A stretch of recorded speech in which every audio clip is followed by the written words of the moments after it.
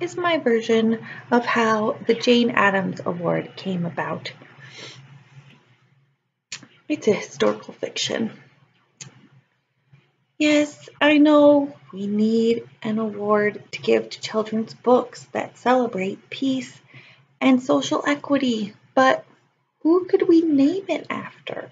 We've talked about a lot of different candidates, but I think I have the perfect one. Her name is Jane Addams. She was born in 1860 in Illinois, and her name was Laura Jane Addams. That's how she was born, but she likes to be called Jane. Anyways, she was one of nine children. She was the eighth out of nine children, and she was born to a very wealthy family. They had lots of money. Her dad was a senator, and he was actually friends with Abraham Lincoln. Amazing. Anyway, she was used to being around not only wealth, but also people of great influence. And I think maybe that is what inspired her to become amazing. So, first of all, she graduated from seminary in 1881, and it was an all-female seminary. And then she went on to go to medical school for a little while, but it seemed like she wasn't quite figuring out what she wanted to do. So then she decided to go with her friend to London, England, and there they visited the Toynbee Hall. And this hall was a place that took care of the poor and homeless people. And they were so inspired by this that they went home and said, we want to start a place like this in Chicago. So her and her friend went on, and in 1889, they co-founded the Hull House. And the Hull House became a place that worked with immigrant and poor people. There, they grew and grew their cause to not only grow in influence, but also in the amount of property that they took over. Their influence not only helped poor and immigrant, it also went to provide childcare.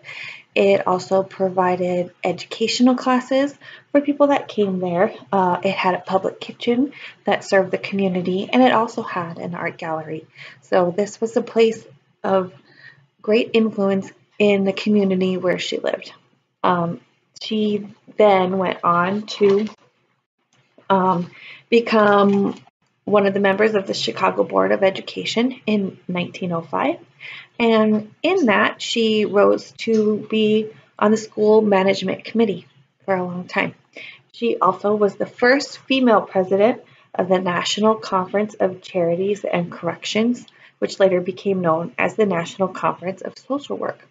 So she was very influential in really whatever she did. She also established the National Federation of Settlements, and she was the top post in that for over 20 years. She was an anti-war, pro-peace activist for all of her life. She protested World War I, so she was a hippie before it was cool. And she was a chair for the Women's Peace Party. She was a president of the Women's International League for Peace and Freedom, and she won the Nobel Prize for all of her efforts in peace and anti-war. She shared that Nobel Prize with someone else, but I personally don't think they could have possibly deserved it as much as she did. Maybe, but I'm a little biased. She's my favorite. So for all of those reasons, I think she should be the person that we name this award after. Thank you.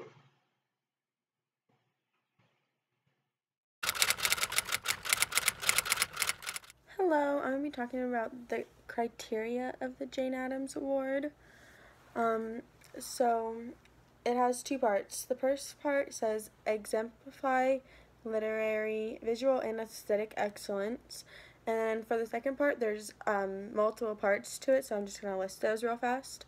It says to invite dialogue, passionate response, purposeful reflection, and deep questioning related to one or more of the following. How can compassion, empathy, and activism to advance Jane Addams' belief that true peace is not merely the absence of war, it is presence of justice. How can people of all racial identities, gender identities, religions, abilities, classes, and cultures live and work together equally and peacefully? How can people, especially young people, break cycles of fear? How can they respond creativity non-violently and humanely to injustice and conflict?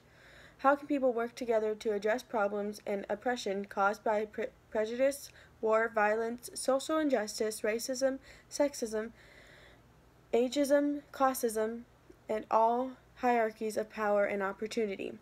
How can people build respect and understanding for differences and for the worth of importance of all individuals and groups? And how can people work for power and equally for women throughout the world? So that's just the criteria for the Jane Addams Award. And thanks for watching. Hi everyone, the book that I'm going to review is called The Book Itch, Freedom, Truth, and Harlem's Greatest Bookstore. This book received the Jane Addams Award in 2016, and while reading it you can clearly see why it was chosen for this award. This book is about a young African-American family who owns a bookstore in Harlem. The young boy meets a few people important to history such as Muhammad Ali and Malcolm X.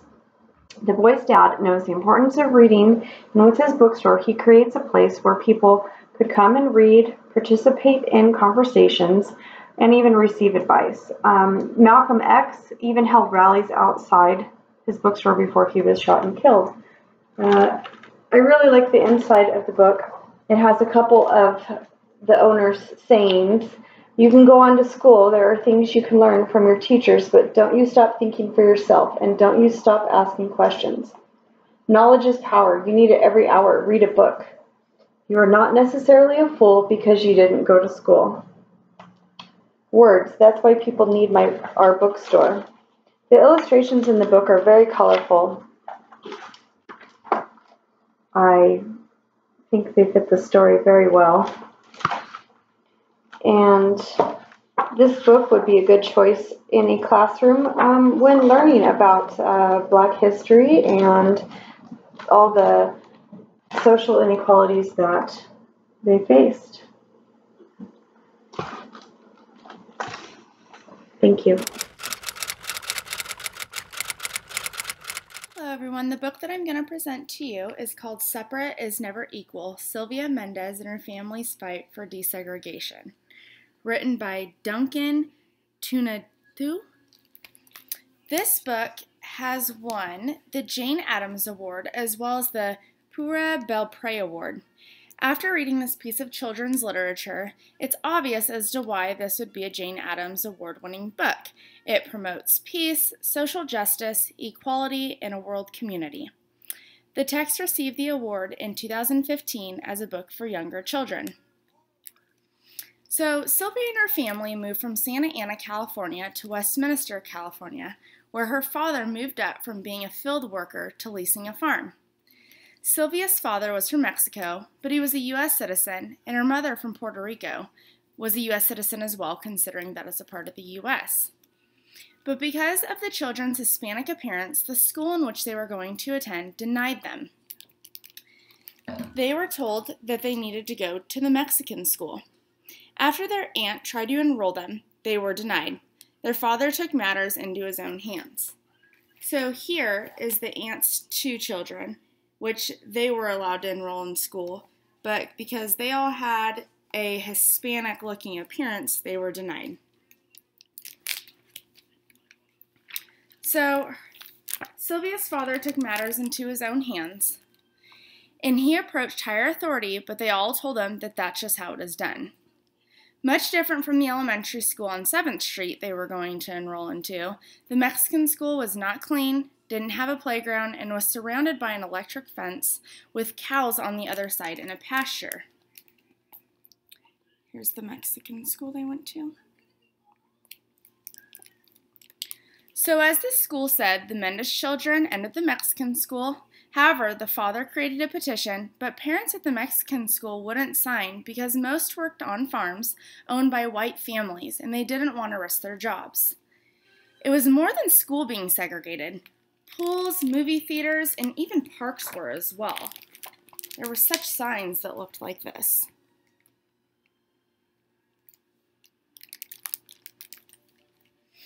One day, a truck driver told Mr. Mendez, Sylvia's father, how he could file a lawsuit, so he did just that. When the case was seen by a judge, the superintendent had to give answers as to why the children were denied.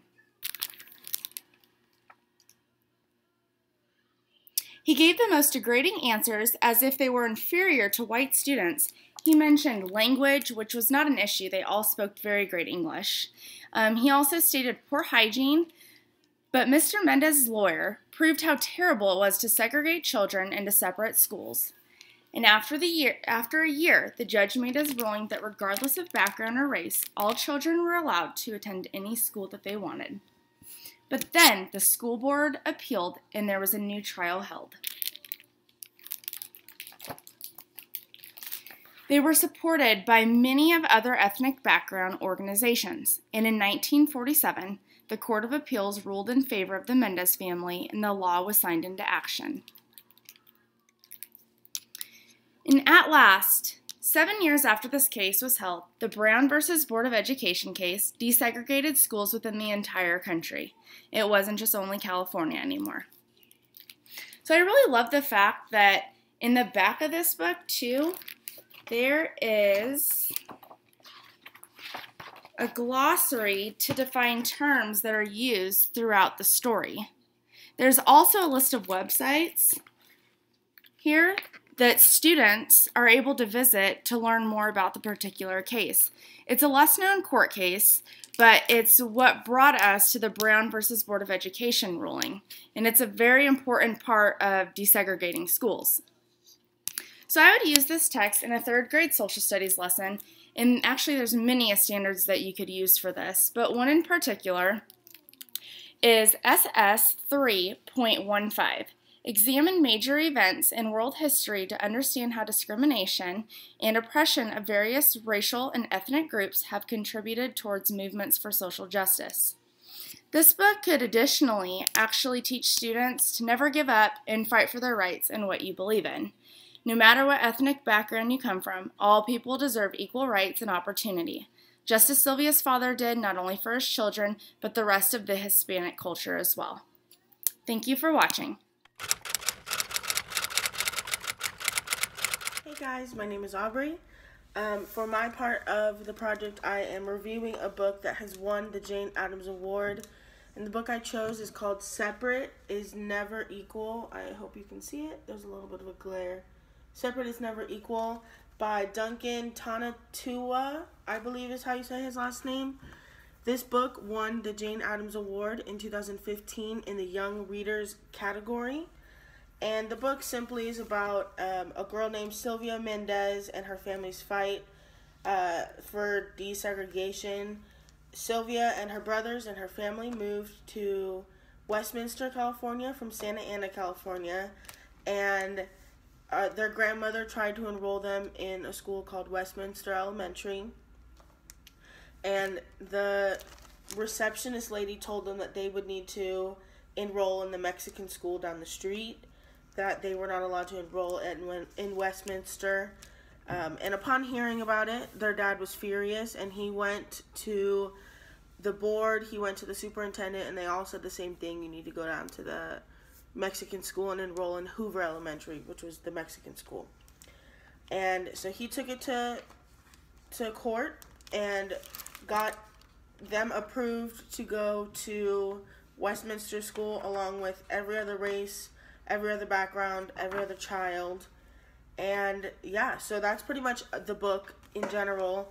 There's a couple things I really like about the book. The author's note in the back of the book is telling the real story of Sylvia Mendez, because Sylvia Mendez was indeed a real child. And then he includes pictures of her. So this is her when she was little, when she was going to elementary. And then this is her now. She just won the Presidential Medal of Freedom in 2011. And then these are her parents. And then on the top, she describes Westminster as lush and beautiful and a place where you want to go. There's trees, there's a playground. So that was Westminster Elementary right there. And then she describes Hoover as the exact opposite. And this is Hoover on the bottom. And you can kind of see in these two pictures the difference between the two schools. And I do think this book deserved the Jane Addams Award, because the Jane Addams Award recognizes books of literary and aesthetic excellence and that effectively engage children in thinking about peace, social justice, global community, and equality for all people. And I definitely think this book does that, as the father fights for their equality and being able to go to different schools and having the option to go to other schools. So I definitely think this book deserves its award, and it is a good book for any time that you guys want to read it. It's a good book. It's a good story. So yeah, I thank you for listening. I did the history on the Jane Addams Award. This award was my favorite one. This one was really interesting. So I'm going to read the mission statement for the award first. It is, the Jane Addams Children's Book Award annually recognizes children's books of literary and excellence that effectively engage children in thinking about peace, social justice, global community, and equity for all people. So what that pretty much breaks down to is just getting people to think more about peace and social equality. So the award started off one book per year. There was no categories at all. It was just given to one per year. In 1993, a picture book category was added in. So now there's one for older children and one for younger children. Then in 2003, the award went from being given out in September. September was significant because that was Jane Addams' birthday, so that's why it was given out in September. It switched to being given out in April, which is the Women's International League for Peace and Freedom birthday. And that's who had this award at first. They're the ones that initially gave it, and then it switched over to solely Jane Addams. But they decided to honor the Women's International League for Peace and Freedom by giving it out in April for their birthday. And then something really interesting I found is in the whole 60 years that the award had been given, there was only one public controversy, and it was The K by Theodore Taylor in 1970. So the award was given in 1970. It was taken away in 1974 because some people felt that the book didn't deserve it. Then it was given back, and then the author actually kind of declined and gave it back. So the book is still on the list, but that was kind of a crazy thing that happened with the award that doesn't usually happen with a lot of awards.